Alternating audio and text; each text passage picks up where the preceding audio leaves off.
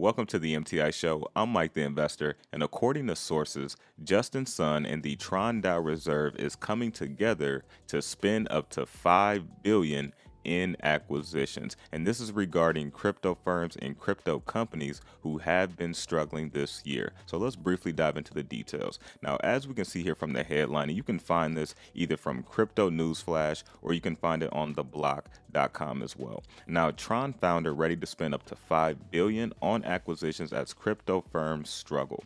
Now, 𝗖𝗔𝗥𝗏 hasn't actually made a specific tweet on this, so I'm not sure if this is like a huge big rumor, but the Block and Crypto News Flash are pretty credible, and this hasn't been denied either. So I'm not sure if this is a big rumor or is this legitimate truth to this. Now, I do think there's some truth to this, but the question is, will this actually happen, right? And so let's go ahead and look at some of the highlighted parts. It says, Tron blockchain ecosystem founder 𝗖𝗔𝗥𝗏, as we all know, is ready to get involved as he offers up to $5 billion for acquisitions.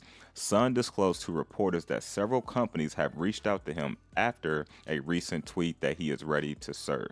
Now, it goes on to say that FTX has already embarked on its mission with the provision of credit facilities to the companies, including Voyager, which I've talked about, put out 3 videos on the current situation of Voyager Digital. They also helped out BlockFi, and then you have Binance, who also disclosed that several crypto funds have reached out to them for help as a result of their largest cash reserve in the industry.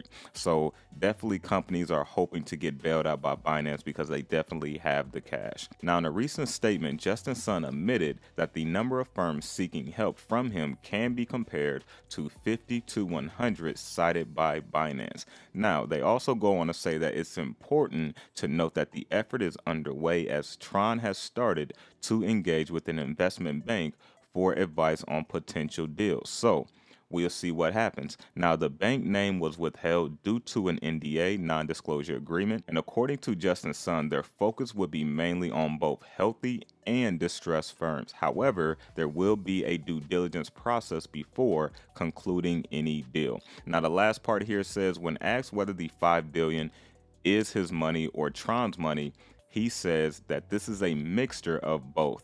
It's the DAO's Tron Dow Reserve, who currently has about 2.3 billion. It's a tad under that. I'm gonna briefly show you that here in a second. And then speaking about the current market situation, he explained that the worst is already in the past. Now, I'm not sure if I 100% agree with that because, as I mentioned in previous videos, I don't think we've honestly bottomed out yet. Even though we've seen a little bit of pump, I don't know if we've honestly bottomed out. However, though, who really knows?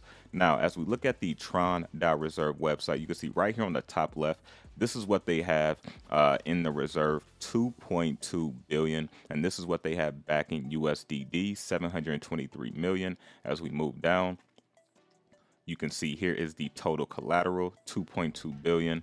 It's 313% over collateralized, and here's the current supply and market cap for USDB. Now, something as well, a lot of people gave a lot of hate on this. If you look right here, this baby is pretty much almost fully repegged. Now, I'm gonna save this probably for another video once it fully gets repegged, but just wanted to show you because it did drop all the way down to 92 cents and it's slowly been moving back up. So definitely a good thing for, you know, people that's in the Tron ecosystem. But I just wanted to give you all a quick update on 𝗖𝗔𝗥𝗏 and the Tron Dow Reserve coming together to potentially, you know, spend $5 billion on crypto company acquisitions.